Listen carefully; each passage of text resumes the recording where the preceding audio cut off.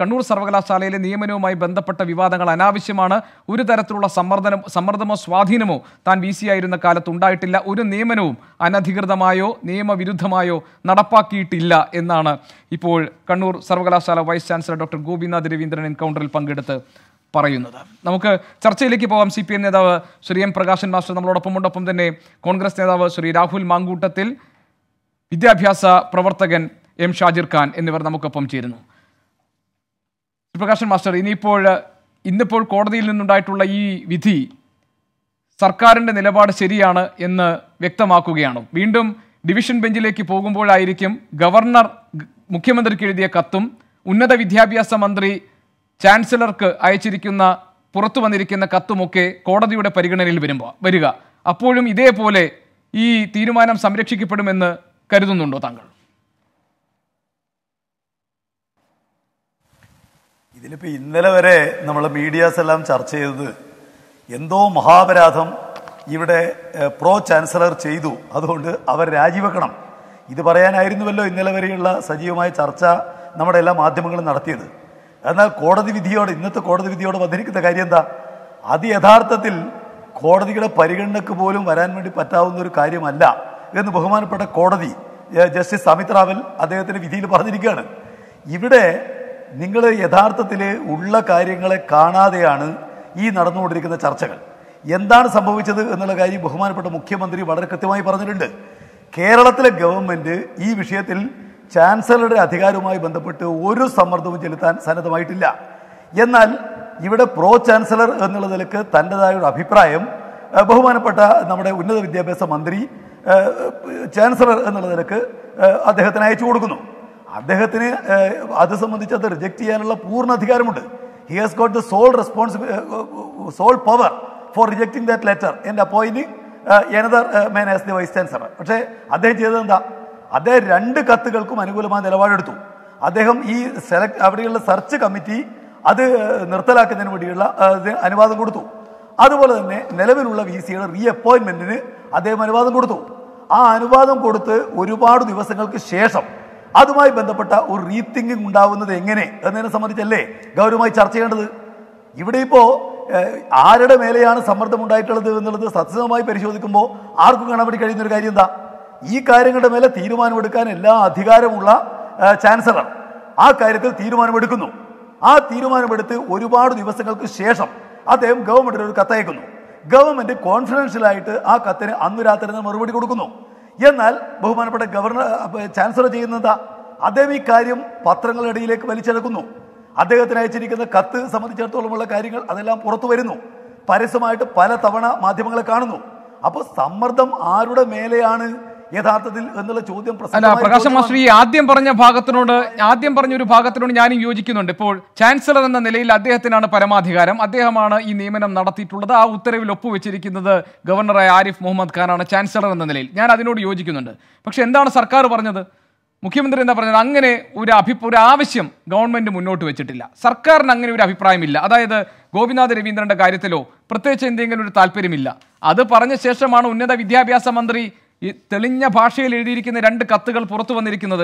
അതിൽ ഒന്നിൽ ആവശ്യപ്പെടുന്നത് ഇറ്റ് ഈസ് മൈ പ്രിവിലേജ് എന്ന് പറഞ്ഞാണ് ആവശ്യപ്പെടുന്നത് to propose the name of doctor Gopinath Raveendran. അതായത് സർക്കാർ താല്പര്യപൂർവ്വം ഗോപിനാഥ് രവീന്ദ്രന്റെ തുടർ നിയമനത്തിന് വേണ്ടിയും നേരത്തെ ഈ VC നിയമനത്തിന് വേണ്ടി വിജ്ഞാപനം ക്ഷണിച്ച കാര്യം റദ്ദാക്കാനുള്ള നടപടികളുടെ കാര്യത്തിലും ഇടപെട്ടു എന്ന് വ്യക്തമാക്കുന്നതാണ് ഈ 2 കത്തുകൾ. കോടതി വിധി ശരിയാണ്, ഇന്ന് വന്നിരിക്കുന്നത് അനുകൂലമാണ്. അതുകൊണ്ട് ഈ വിവാദത്തിന് ഇടവരുത്തിയ സാഹചര്യം ഇല്ലാതാകുന്നില്ല. നിങ്ങൾ മനസ്സിലാക്കേണ്ടത് ചില പോസ്റ്റിലിരിക്കുന്ന ആളുകൾക്ക് ചില കപ്പാസിറ്റിയിൽ അധികാരം ഉപയോഗിക്കാനുള്ള വകുപ്പുണ്ട്. ഉദാഹരണത്തിന് ചാൻസലർ യഥാർത്ഥത്തിൽ ഗവർണറാണ്. പക്ഷേ he's utilising that power not in the capacity of governor but in the capacity of chancellor. സാധാരണ ഗവൺമെന്റ് പറയുന്ന എന്ത് കാര്യവും സാമാന്യഗതിയിൽ അംഗീകരിക്കാൻ ബാധ്യസ്ഥമാണ്. എന്നാൽ ചാൻസലർ എന്നുള്ളതിലേക്ക് അങ്ങനെ അംഗീകരിക്കാൻ ബാധ്യസ്ഥമല്ല. ഇത് തന്നെയാണ് പ്രോ ചാൻസലർക്കും ബാധകം. യൂണിവേഴ്സിറ്റി എന്ന് പറയുന്നത് ഒരു സ്വതന്ത്ര സ്ഥാപനമാണ്. അതിന് പ്രോ ചാൻസലർ എന്ന് പറയുന്നത് സ്വതന്ത്രമായ പോസ്റ്റാണ്. ആ പോസ്റ്റിലേക്ക് വരുന്നത് ഉന്നത വിദ്യാഭ്യാസ മന്ത്രിയാണെന്നുള്ളത് ശരിയാണ്. പ്രോ ചാൻസലർക്ക് അവിടുത്തെ അപ്പോയിന്റ്മെന്റിനെ സംബന്ധിച്ചിടത്തോളമുള്ള ഒരു അഭിപ്രായം കൈമാറുന്നു. അത് ഗവൺമെന്റ് അഭിപ്രായമല്ല. ഗവൺമെന്റിന് ഗവർണറോട് എന്തെങ്കിലും പറയാനുണ്ടെങ്കിൽ ആരാണ് പറയുക? നിങ്ങൾക്കെല്ലാം അറിയാം, അത് പറയുന്നത് ബഹുമാനപ്പെട്ട മുഖ്യമന്ത്രി ആയിരിക്കും. അദ്ദേഹമായിരിക്കും കത്തയക്കുക ഗവൺമെൻറ്റിനാണ് അഭിപ്രായമെങ്കിൽ. അതൊരു ഗവൺമെൻറ് അങ്ങനെ ഒരു അഭിപ്രായം ചാൻസലറുടെ മുമ്പിൽ സമർപ്പിച്ചിട്ടേ ഇല്ല. പ്രോ ചാൻസലർ എന്നുള്ള നിലക്ക് ഉന്നത വിദ്യാഭ്യാസ മന്ത്രിയാണ് പോസ്റ്റ് ചെയ്തിരിക്കുന്നത്. അവർ ഈ അപ്പോയിന്റ്മെന്റ് സംബന്ധിച്ച് തന്റെ അഭിപ്രായം അറിയിക്കാനുള്ള അധികാരം. ശ്രീ രാഹുൽ മാങ്കൂട്ടത്തിൽ സാർ, ഞാൻ തിരിച്ചു വരാം. ശ്രീ രാഹുൽ മാങ്കൂട്ടത്തിൽ, ഇപ്പോൾ വൈസ് ചാൻസലർ നമ്മളോട് സംസാരിച്ചപ്പോഴും പറഞ്ഞപ്പോൾ പ്രോ വി സിക്ക് എന്തെങ്കിലും ഒരു കാര്യം വി സിയോട് പറയാനുണ്ടെങ്കിൽ അദ്ദേഹത്തിന് നിർദ്ദേശമായി അത് കത്തെഴുതി മുന്നോട്ട് വയ്ക്കാം. അതുപോലെയാണ് ഇപ്പോൾ പ്രകാശ് മാസ്റ്റർ പറഞ്ഞ പോലെ പ്രോ ചാൻസലറായ ഉന്നത വിദ്യാഭ്യാസ മന്ത്രി ചില ആവശ്യങ്ങൾ ചാൻസലറുടെ മുന്നിൽ വെച്ചു. സർക്കാരിന് എന്തെങ്കിലും പറയാനുണ്ടെങ്കിൽ അത് മുഖ്യമന്ത്രി കത്തയക്കും. അങ്ങനെ ഒരു കത്ത് നൽകിയിട്ടില്ല. സർക്കാരിൻ്റെ ആവശ്യമായി അതിനെ പരിഗണിക്കാൻ കഴിയില്ല.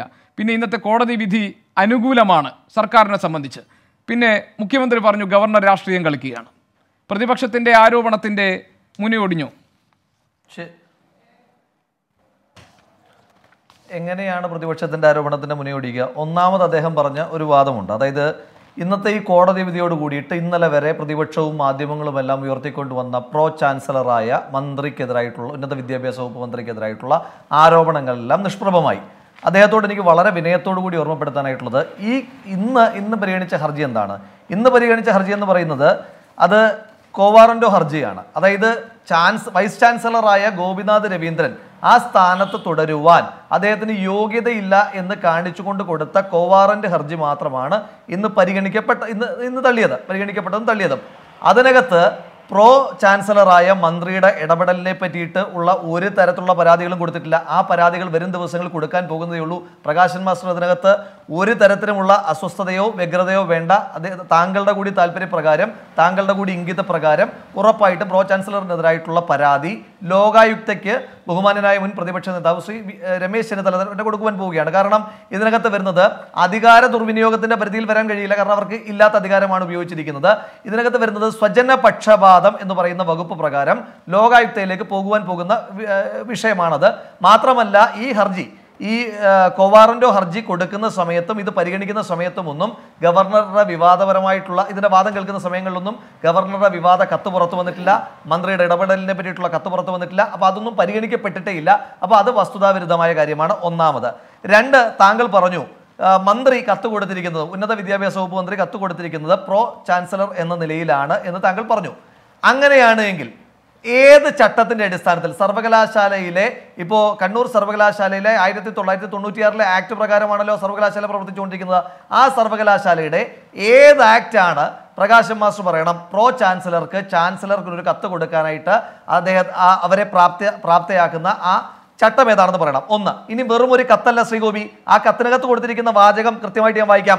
I consider it my privilege to propose the name of Dr. Gobinath Ravindran, the present incumbent Vice Chancellor, to be reappointed as Vice Chancellor of Kannur University for a second continuous term beginning from 24/11/2021.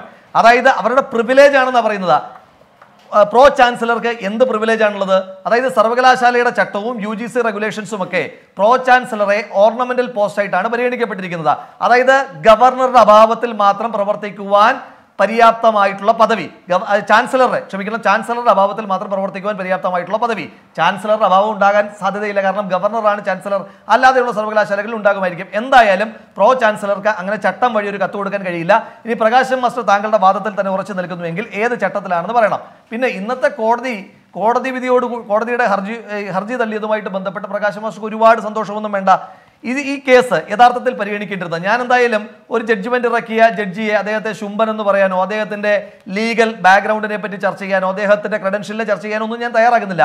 എങ്കിൽ പോലും ഈ case യഥാർത്ഥത്തിൽ പരിഗണിക്കേണ്ടിരുന്ന ബെച്ചു കുര്യൻ എന്ന് പറയുന്ന justice, അദ്ദേഹം open കോർട്ടിനെ വെച്ച് തന്നെ പറഞ്ഞിട്ടുണ്ട്. അതായത് ഞാനായിരുന്നു ഈ കേസ് വാദിക്കുന്നതെങ്കിൽ, അദ്ദേഹം അവധിക്ക് പോയതുമായിട്ട് ബന്ധപ്പെട്ടാണ് ഈ അമിത് റാവലിന്റെ ബെഞ്ചിലേക്ക് കേസ് വന്നത്. അദ്ദേഹം ഓപ്പൺ കോർട്ടിൽ പറഞ്ഞിട്ടുണ്ട്, താങ്കളുടെ അഭിഭാഷകനോട് സംശയമുണ്ടെങ്കിൽ തിരക്കാം, ഗവൺമെന്റ് പ്ലീഡറോട് പറഞ്ഞു, ഞാനാണിത് കേൾക്കുന്നതെങ്കിൽ ഇത് ഇപ്പോൾ തന്നെ തള്ളിക്കളയും. അതായത് VCയുടെ നിയമനം തള്ളിക്കളയും. അപ്പോയിന്റ്മെന്റ് ആയാലും റീ അപ്പോയിന്റ്മെന്റ് ആയാലും ഒരേ ചട്ടം തന്നെയാണ് ബാധകമെന്ന് അദ്ദേഹം വാക്കാൽ പറഞ്ഞിട്ടുണ്ട്. ഒന്ന്.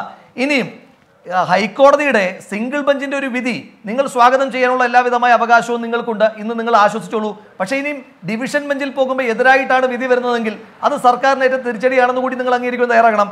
ഇതേ അമിത് റാവലിന്റെ ബെഞ്ചിൽ വന്ന കണ്ണൂർ സർവകലാശാലയുമായിട്ട് ബന്ധപ്പെട്ട ഒരു കേസ് ഞാൻ പറയാം. 79 അംഗങ്ങളുള്ള ബോർഡ് ഓഫ് സ്റ്റഡീസിന്റെ നിയമനവുമായിട്ട് ബന്ധപ്പെട്ട് സാധാരണ ബോർഡ് ഓഫ് സ്റ്റഡീസിന്റെ നിയമനം ശ്രീ ഗോപിക്ക് അറിയാം, ചാൻസലറുടെ പ്രിവിലേജ് ആണ് ബോർഡ് ഓഫ് സ്റ്റഡീസിനെ നിയമിക്കുക എന്നുള്ളത്. എന്നാൽ വൈസ് ചാൻസലറും സിൻഡിക്കേറ്റും കൂടി ആ നിയമനം നടത്തിയപ്പോൾ സിംഗിൾ ബെഞ്ചിൽ പോയി. ഇതേ അമിത് റാവലിന്റെ ബെഞ്ചിൽ പോയപ്പോൾ ആ കേസ് ഹർജി ഫയൽ പോലും സ്വീകരിക്കാൻ തള്ളിക്കളഞ്ഞു. എന്നാൽ അത് ഡിവിഷൻ ബെഞ്ചിൽ പോയപ്പോൾ ഇന്നലെ അടക്കം അതിന്റെ 3ാമത്തെ ഹിയറിംഗ് കഴിഞ്ഞിരിക്കുന്നു. ഇന്നലെ ഡിവിഷൻ ബെഞ്ച് പറഞ്ഞിരിക്കുന്നത് ബഹുമാനായ ചാൻസലർ കൂടിയായ ഗവർണറോട് ആവശ്യപ്പെട്ടിരിക്കുകയാണ്, നിങ്ങൾക്ക് ഈ വിഷയവുമായിട്ട് ബന്ധപ്പെട്ട നിങ്ങളുടെ സേ തരാൻ പറഞ്ഞിരിക്കുക. അതായത് സിംഗിൾ ബെഞ്ചിൽ നിന്ന് ഡിവിഷൻ ബെഞ്ചിലേക്ക് പോകുമ്പോൾ കേസ് മാറും. അന്നേരം ഇപ്പോൾ കാണിക്കുന്ന ഇതേ ആവേശത്തിൽ തന്നെ അന്നേരം ഞങ്ങൾക്ക് തെറ്റുപറ്റിയതാണ് എന്നുകൂടി അംഗീകരിച്ചാൽ മാത്രം മതി. ഷാജിർ ഖാൻ ഈ കാര്യത്തിൽ ഹർജിക്ക് പോയ ഹർജിക്കാരനായി നിൽക്കുന്ന ആളെന്ന നിലയിൽ ഈ സ്വാഭാവികമായും ഇന്നുണ്ടായിരിക്കുന്നത് ഇപ്പോൾ ഈ നിയമനത്തിന്റെ കാര്യത്തിൽ പ്രായം ഒരു ഘടകമായി കണക്കാക്കേണ്ടതില്ല. കാരണം പുനർനിയമനത്തിൽ പ്രായം ഒരു പ്രശ്നമല്ല എന്ന് കോടതി പറഞ്ഞിട്ടുണ്ട്. പക്ഷേ ഈ നേരത്തെ ശ്രീ രാഹുൽ മാങ്കൂട്ടത്തിൽ പറഞ്ഞ 2 പ്രധാനപ്പെട്ട കാര്യങ്ങളുണ്ട്. ഒന്ന്, ഗവർണർ മുഖ്യമന്ത്രിക്ക് അയച്ച കത്തും, പിന്നെ ആർ ബിന്ദു എന്ന ഉന്നത വിദ്യാഭ്യാസ മന്ത്രി ചാൻസലർ എന്ന നിലയ്ക്ക് ഗവർണർക്ക് അയച്ചിട്ടുള്ള കത്തും. ഈ 2 കത്തുകൾ കോടതി പരിഗണിച്ചിട്ടില്ല. ഇത് രണ്ടും പരിഗണിക്കുമ്പോൾ കാര്യങ്ങൾ മാറും എന്ന് ഷാജിർ ഖാൻ കരുതുന്നുണ്ടോ? തീർച്ചയായിട്ടും. കാരണം ഇത് ഒരു കോവാറന്റ് ഹർജിയാണ്. അത് എല്ലാ പോയിന്റ്സും അതിനകത്ത് വന്നിട്ടില്ല. കാരണം 22-ാം തീയതി 22/11/2021 23-ാം തീയതിയാണ് യഥാർത്ഥത്തിൽ ഈ ഡോക്ടർ ഗോപിനാഥിൻ്റെ ടേം കഴിയുന്നത്. 22-ാം തീയതി രാവിലെ വിദ്യാഭ്യാസ വകുപ്പ് മന്ത്രി ശ്രീമതി ആർ ബിന്ദു ഒരു കത്ത് നൽകി. ആ കത്താണ് ഇപ്പോൾ വായിച്ചത്. അത് നമ്മുടെ കമ്മിറ്റി പിരിച്ചുവിടാൻ ആവശ്യപ്പെട്ടുള്ളതായിരുന്നു.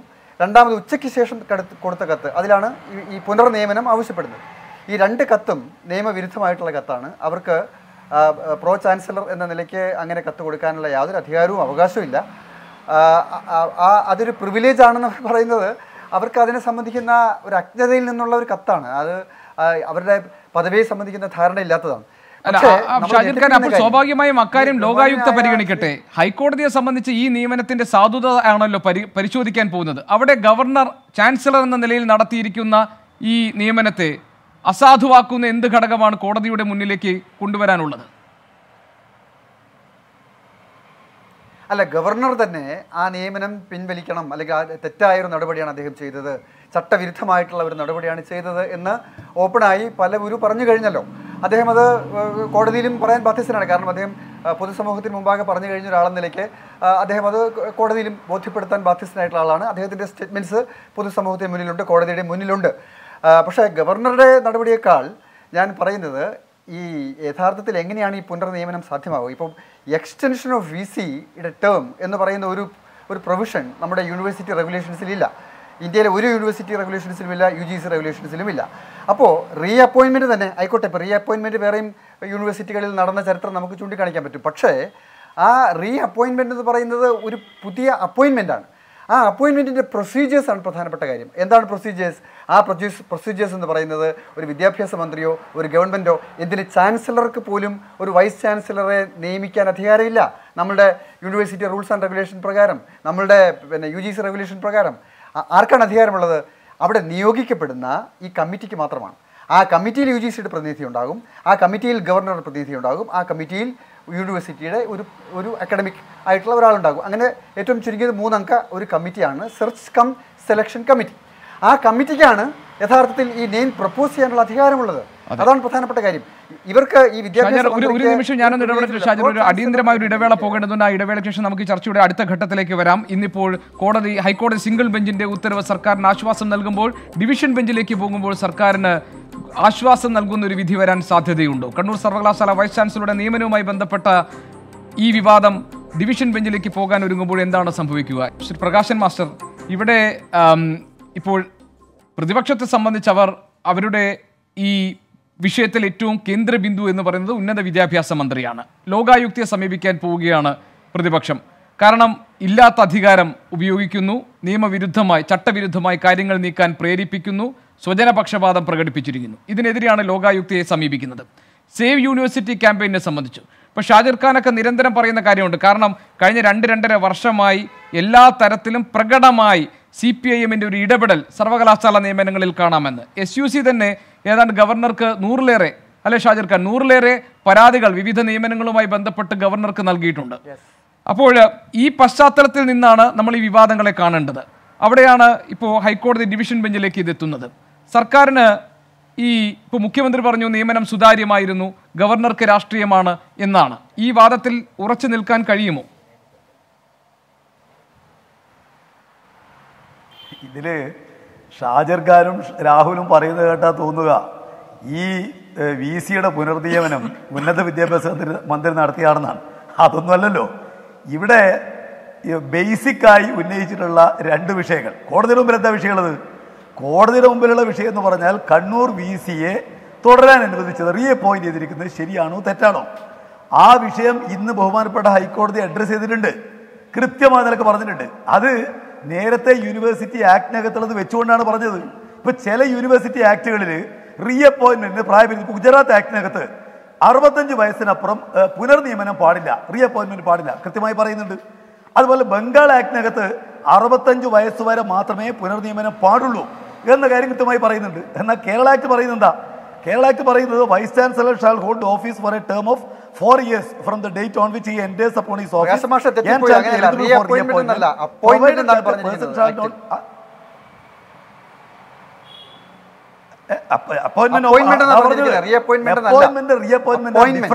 അതിന്റെ ഏജ് ലിമിറ്റിനെ പറ്റിയാണ് നിങ്ങൾ മനസ്സിലാക്കേണ്ടത്. അല്ല ഷാജിർ, ഇന്നിപ്പോൾ കോടതി പറഞ്ഞത് ഈ റീഅപ്പോയിന്റ്മെന്റ് ആണെങ്കിൽ ഏജ് ലിമിറ്റ് എന്ന് പറഞ്ഞ ക്രൈറ്റീരിയ നിലനിൽക്കില്ല എന്നല്ലേ? കൺഫ്യൂഷൻ വേണ്ട. ഫ്രഷ് അപ്പോയിന്റ്മെന്റ് ആണ്. അതായത് സാർ ഒരു സെക്കൻഡ്, അതായത് UGC റെഗുലേഷനുമായി വായിക്കൂ. അതിൽ പറഞ്ഞിരിക്കുന്നത് ഓരോ യൂണിവേഴ്സിറ്റിക്കും UGC റെഗുലേഷനിൽ പറഞ്ഞിരിക്കുന്നത് 70 വയസ്സ് വരെ പോകാം.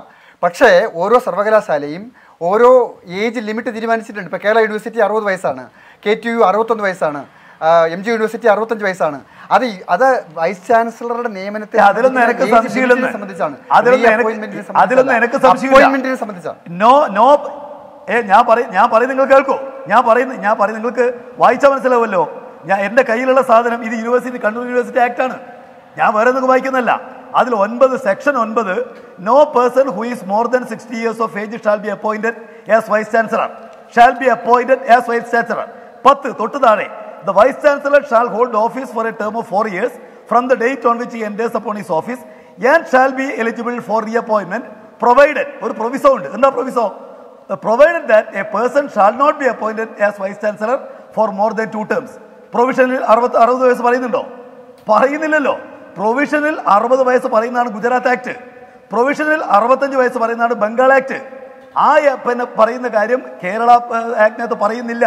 ഈ വളരെ കൃത്യമായിട്ട് ഹൈക്കോടതി എന്തെങ്കിലും ഇതിനകത്ത് കൂട്ടിച്ചേർക്കാനുണ്ടോ രാഹുൽ? അല്ല ഞാൻ പറയട്ടെ, ഞാൻ പറഞ്ഞു തീർന്നില്ല. പ്രകാശ് മാസ്റ്റർ പറഞ്ഞ കാര്യത്തിലെ പ്രകാശ് മാസ്റ്റർ പറഞ്ഞ കാര്യം ഇന്ന് കോടതിയും പറഞ്ഞതാണ്. പ്രകാശ് മാസ്റ്റർ പറഞ്ഞ കാര്യം ഇന്ന് കോടതി പറഞ്ഞ പ്രധാനപ്പെട്ട ഭാഗമാണ്. അതാണ് ഞാൻ രാഹുൽ എന്തെങ്കിലും പറയാനുണ്ടോ എന്ന് ചോദിച്ചത്. ഒറ്റ പോയിന്റ് ഞാൻ പറയാം. അതായത് ഈ കോടതി സെർച്ച് കമ്മിറ്റി ഡിസ്മിസ് ചെയ്തതിനെ പറ്റി പരാമർശിക്കപ്പെട്ടിട്ടില്ല. അതായത് റീഅപ്പോയിന്റ്മെന്റ് എന്ന് പറയുന്ന ഒരു ഫ്രഷ് അപ്പോയിന്റ്മെന്റ് ആണ്. അതായത് ഒരു പുതിയ അപ്പോയിന്റ്മെന്റ് പ്രക്രിയയിലൂടെ തന്നെ കടന്നു പോകണം. ആ സെർച്ച് കമ്മിറ്റി ഡിസോൾവ് ചെയ്തതിനെ പറ്റിയിട്ടുള്ള പരാമർശം കോടതി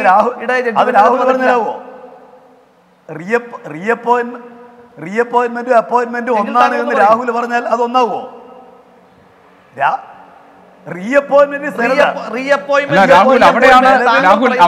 അവിടെ ഗവർണർ ഈ രാഹുൽ പറഞ്ഞ കാര്യമാണ് ഗവർണർ പിന്നീട് പറഞ്ഞത്. അതായത് റീഅപ്പോയിന്റ്മെന്റ് എന്ന് പറഞ്ഞാൽ അത് പുനർനിയമനമല്ല, പുതിയ നിയമനമാണ് എന്നാണ് അദ്ദേഹം പറഞ്ഞത്. അപ്പോഴാണ് AGയുടെ നിയമോപദേശം ഉണ്ട് എന്ന് സർക്കാർ ഗവർണർ അറിയിക്കുന്നതും പിന്നീട് ഗവർണറുടെ AGയുടെ ഒരു കത്ത് വരുന്നതും അതിൽ സീലില്ല ഒപ്പില്ല എന്ന് അദ്ദേഹം പറഞ്ഞ് പിന്നീട് അത് വരുന്നതും. അങ്ങനെയാണ് ആ പ്രശ്നം അവിടെ സോർട്ട് ചെയ്യുന്നത്. പക്ഷേ ഇവിടെ ഈ കോടതി ഈ കാര്യങ്ങൾ പരിഗണിച്ചോ എന്നുള്ളതാണ് രാഹുൽ പറഞ്ഞത്.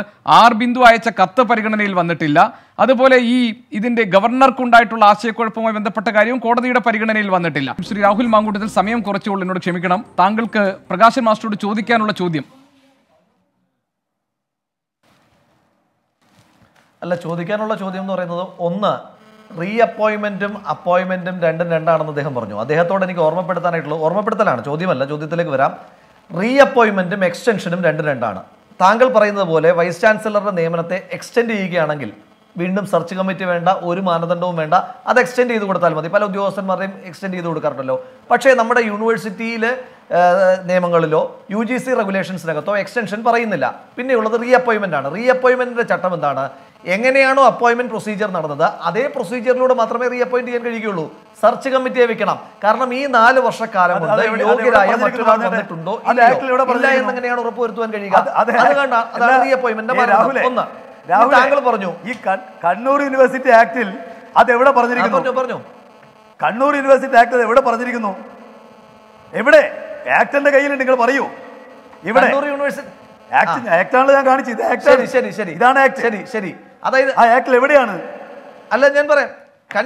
കണ്ണൂർ യൂണിവേഴ്സിറ്റിയുടെ അല്ല, ഞാൻ പറഞ്ഞോട്ടെ. കണ്ണൂർ യൂണിവേഴ്സിറ്റിയുടെ അതായത് വൈസ് ചാൻസലർ നിയമനവുമായി ബന്ധപ്പെട്ട സെർച്ച് കമ്മിറ്റി എന്ന് പറയുന്നത് യൂണിവേഴ്സിറ്റിയുടെ നിയമമല്ല, അത് UGC റെഗുലേഷനാണ്. UGC റെഗുലേഷനകത്തും സർവകലാശാല നിയമത്തിനകത്തും എവിടെയെങ്കിലും റീ അപ്പോയിന്റ്മെന്റിനകത്ത് സെർച്ച് കമ്മിറ്റി വേണ്ട എന്നൊരു വാചകം താങ്കൾ കാണിച്ചു തന്നാൽ എനിക്ക് വാദമില്ല. എന്റെ വാദം പരാജയപ്പെട്ടതായിട്ട് അംഗീകരിക്കാം. സെർച്ച് കമ്മിറ്റി രൂപീകരിക്കണം എന്നൊരു വാചകം UGCയുടെ ഏതെങ്കിലും രാഹുൽ, ഞാൻ ചോദിക്കട്ടെ, നിങ്ങള് രാഹുലെ, ഞാൻ ഒരു കാര്യം പറയാം. ഞാൻ സെർച്ച് കമ്മിറ്റിയിൽ ഇരുന്ന ഒരാളാണ്. മാത്യു തകൾകനെ കണ്ണൂർ VC ആയി നിയമിക്കുന്ന സെർച്ച് കമ്മിറ്റിയിൽ ഞാൻ അംഗമായിരുന്നു. കണ്ണൂർ യൂണിവേഴ്സിറ്റിയുടെ 3 കൊല്ലത്തെ സെലക്ഷൻ കമ്മിറ്റിക്കകത്ത് ഞാൻ അംഗമാണ്. രാഹുൽ അതൊന്നും ആയിരുന്നില്ലല്ലോ. എനിക്ക് കൃത്യമായിട്ട് അറിയാം, ഇവിടെ റീ അപ്പോയിന്റ്മെന്റിന് സെർച്ച് കമ്മിറ്റി വേണമെന്ന് ഒരു സ്റ്റാറ്റ്യൂട്ടിലും ഒരു ആക്ടിലും പറയുന്നില്ല. ഇന്ത്യൻ ഒരു ആക്ടിലും പറയുന്നില്ല, UGC ആക്ടിലും പറയുന്നില്ല. വെറുതെ പറഞ്ഞത് വല്ല കാര്യമുണ്ട്?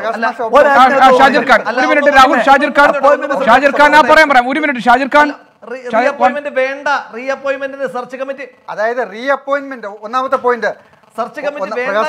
ഒന്നാമത്തെ പോയിന്റ് റീ അപ്പോയിന്റ്മെന്റ് എന്നൊരു പ്രൊവിഷൻ ഇല്ല.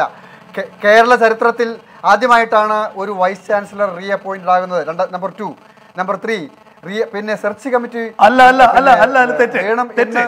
പ്രത്യേകിച്ച് പറയേണ്ടതില്ല. സെർച്ച് കമ്മിറ്റിയും സെലക്ഷൻ കമ്മിറ്റിയും ഇല്ലാതെ വൈസ് ചാൻസലറെ നിയോഗിക്കാൻ പറ്റില്ല. എന്താണ് പ്രൊസീജിയർ? ഒരു മിനിറ്റ് ഞാൻ പറയാം. ഒരു മിനിറ്റ് താങ്കൾ പറയൂ. എന്താണ് 1986 സാക്ഷാൽ കരുണാകരൻ കേരള മുഖ്യമന്ത്രിയും TMJക്ക് വിദ്യാഭ്യാസ മന്ത്രിയുമായപ്പോ ഡോക്ടർ K ഗോപാലനെ പുനർനിയമനം നടത്തുകയാണ് ചെയ്തത്.